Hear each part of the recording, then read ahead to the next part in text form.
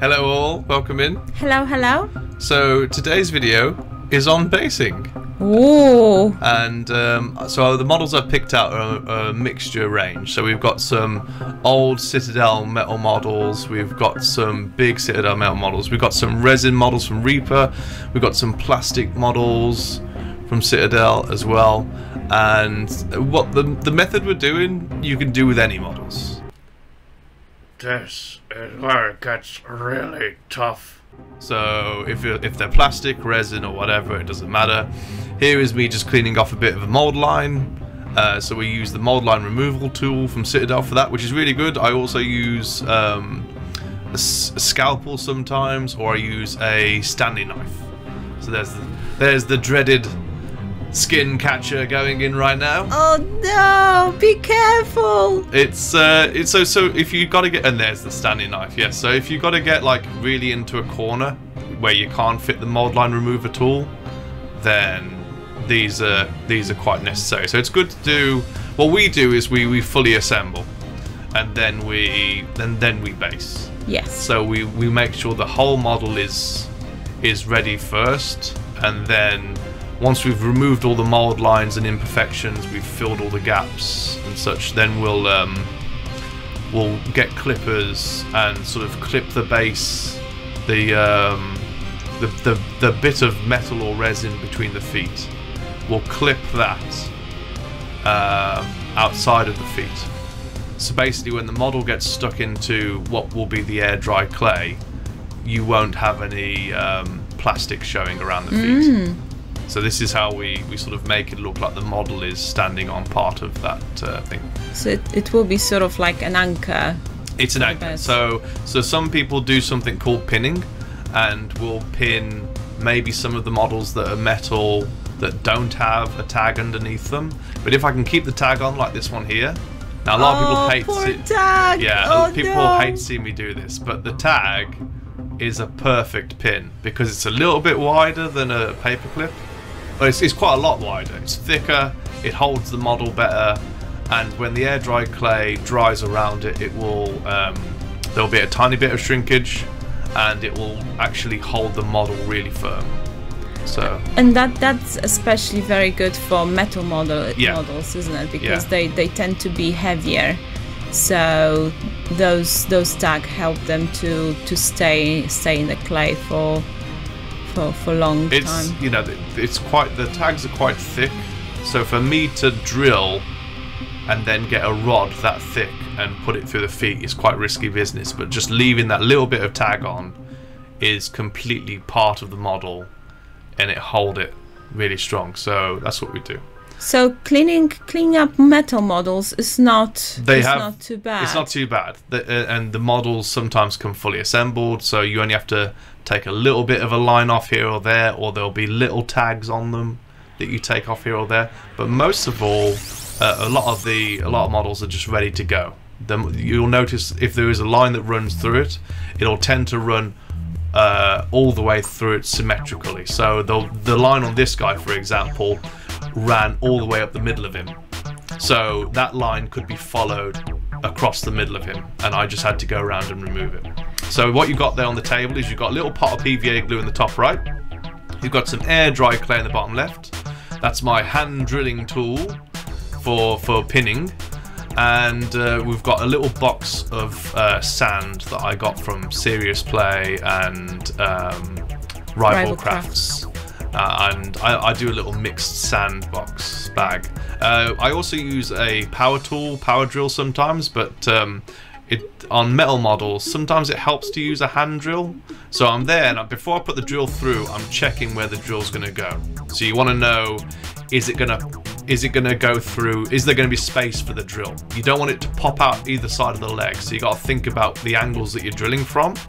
So I might drill at a different angle just to get a hole started, and then I'll turn the drill in the direction that I want it to progress up through the leg. I use a 1mm drill, and the reason I do that is because that is accessible for most models, and then I can get a regular paper clip, bend it and stick it in there as well. So it all works nicely. It's all very, very easy.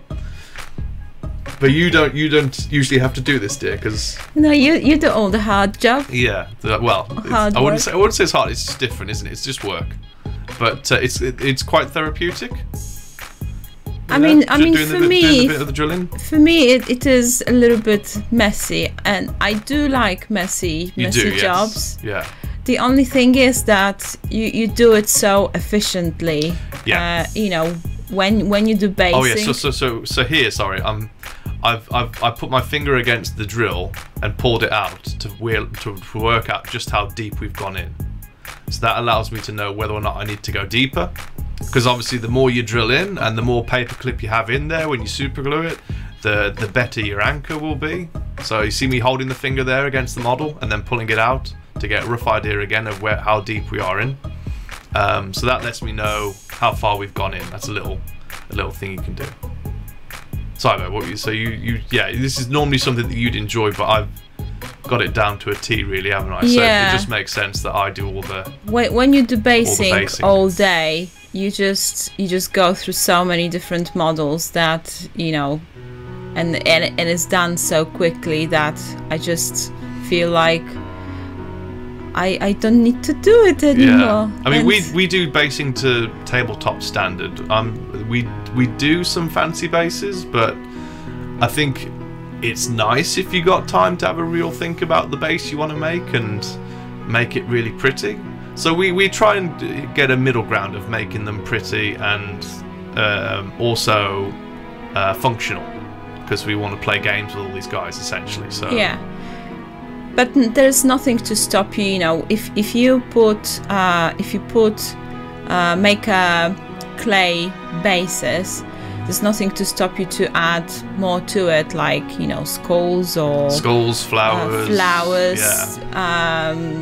grass flocks, and, you know, this sort of stuff. So those are all the things that you can add extra to when the clay is, especially if the clay is still malleable.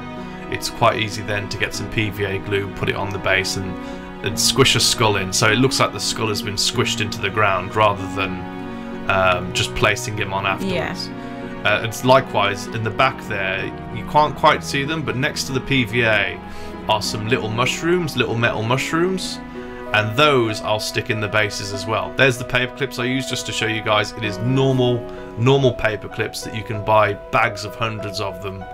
And these are what I use to pin all the models. So we just straighten it out.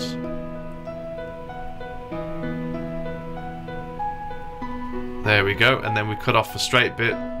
You can sort of pre-test them. So you put them in without putting any glue on them, or you can put the glue on them and then put them in and then cut them off at the right length. Either way works absolutely fine. We're using Element Games super thick. Element Games thick glue is absolutely fantastic. So you glue it, pop it in, and you know it feels firm in there, and then you can just cut off a little excess. Now the depth of the pin is going to affect the depth of your base.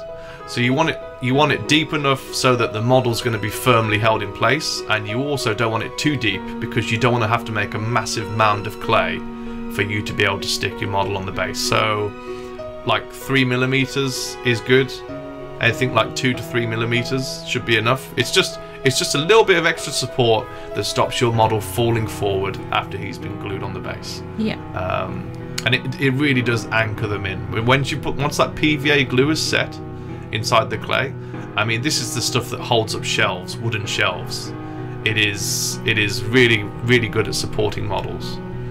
So I let the PVA glue dry, so I leave the lid open for like a day or two after I put fresh PVA glue in there, so it goes quite thick and creamy. You know, and likewise, if I've just got a bag of air dry clay and it's a fresh bag, you sort of want to let it aerate a little bit, because you don't want it too runny as a clay. You know, you want it nice and firm, but not setting rock solid straight away. So you get used to it. Once you get a new bag of clay, you give it a bit of time. I dry test it first, so what you saw just was me putting what I thought was the right amount of clay on with no glue involved, just to test if it was going to be the right amount. and then I put a lot of PVA glue on, stick the clay on, and if I'm doing a sandy base, I'll put PVA glue straight on top. I'll pop the model on, and then I'll run it through the sand, like so. So, I mean, that looks quite natural now, just as that. I'll make sure that none of it's sticking up too much, bearing in mind the glue is going to shrink, so you want to make sure there's lots of sand packed in there. You want to make sure the model's feet aren't deep in the clay. You know, you want it to look like he's stood on the ground, not he's so heavy he's ended up inside the ground.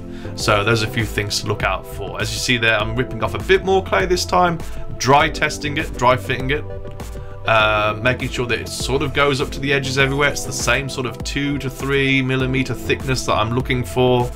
That it's not too rounded maybe. Maybe I'll add a bit more clay to it if I want to make a little bit of a rock that he's standing on for a statuesque figure.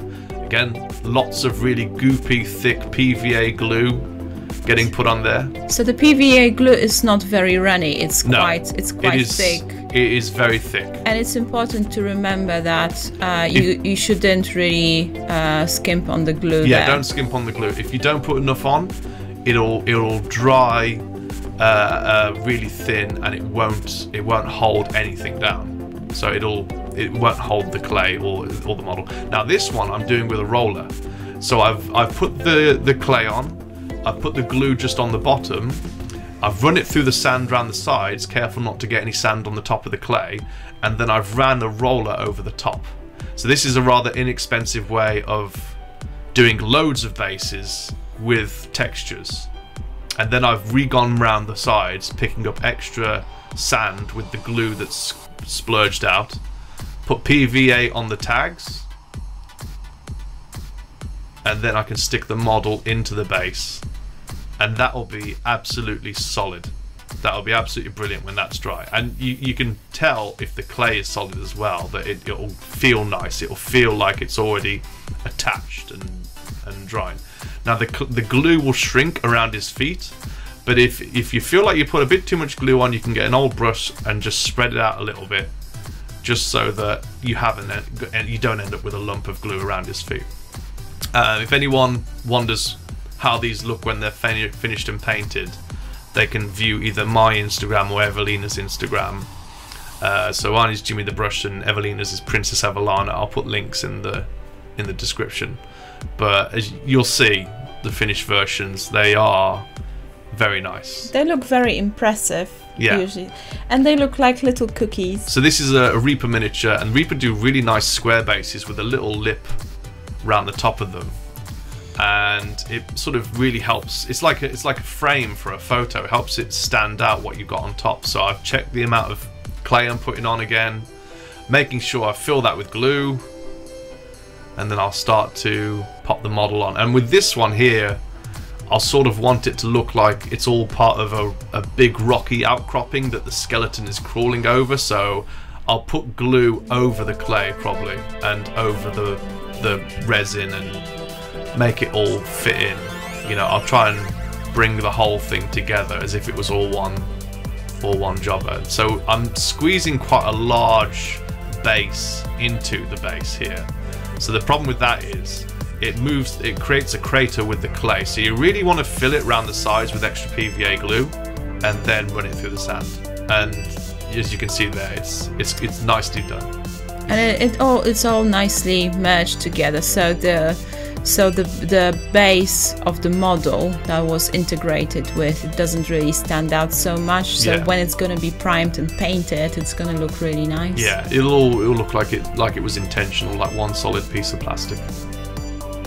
And now I think I'm doing the big boys, working on the ogres. Ooh. Again, thinking with these guys, they're pretty heavy. I'm going to make sure they've got a nice base to stand on. Like a cookie. Like a cookie. Yeah, maybe this one will be 3 to 4 millimeters maybe high. Just thinking about the clay, because the clay, when you said you let it dry a little bit, you let it air a little bit. Some brands of clay will dry within half an hour and they'll be rock solid. So if you get like the DAS brands, the air dried DAS brands, you won't need to leave them to dry. They'll dry very quick. but I buy the big 10 kilogram bags. They arrive quite smushy. Yes, so that there you will notice there will be a little bit like oh, by the way, so here I've the glue was on the feet, the sand is on the feet when it's come out of there, so I'll get another waste brush, you know, an old brush that I've kept, and I'll just brush all the sand off the feet just to make sure that it's all good. But as you can see there, guys, the clay holds a big metal model like that really well, and the end result is really nice as well. Yeah. I might even throw in some pictures on this video at the end just to show you guys some of our finished models. I think that'd be good. So here's some of the skulls you can get. Citadel do a box of 100 skulls, and you can also get ferns and other things. They're quite difficult to get the mold line off, so I think I might have lost a skull or two here trying to get the mold line off for this video. Usually find them on the floor. Yeah. So make sure you check your carpets before vacuuming. I do a few of them at a time, and if one falls, I just leave it to the floor gods. So then we go back to the base. Sometimes I stick a bit of PVA down first on the spot that I want it to go on. Other times you can just smush it in if there's already a lot of PVA there. But I think it's best just to give it its own little bit of PVA that it will stick to, and you smush it in, and then it will look like it's been there forever. It looks like it's part of the scenery, you know, timeless. Yes. That's what we like. We want it to look like this ogre just walked over to us, and he's walking on land previously decorated with skulls and corpses and things. I think it would be nice if you could get more kits that have arm bones, chest bones. So like the old Legions of Nagash skeletons, if you buy them, they might be quite good desk decorations. Now I'm falling over my words here because I'm looking at you and I'm saying that Legions of Nagash models make good base decorations. I'm like, you're what? wide-eyed. You're looking at me with disgust. How dare you? How dare you? So I know that you aren't very happy with this, but if you do want to show bone corpses on your bases, then things like that are really good, and also the zombies. Graceful Lord Nagash will be turning around. He will probably raise them from the bases to kill me, but yes, you be careful with that. I will be careful. So that's why I tend to just put a skull on there. He can't do much with the skull. But the good kits that have a lot of different like scenery and basic materials are also the giants. The Ale Guzzler Gargants. Yeah. Another thing with just the general setup we've got here, guys, is that I do it all inside a tea tray. So if any of you have got those little tea trays that you take your cups of tea upstairs on, then those are really good at keeping all the dust inside of them. On this one I'm creating a little scene where there's skulls underneath a lip of stone there, so I'm moving the skulls around to the directions I want them to look in, and then I'll cover the excess with sand, just sprinkle it on there. It means that the room doesn't get as covered with sand as it would if you were working over a what they call those mats that people cut into.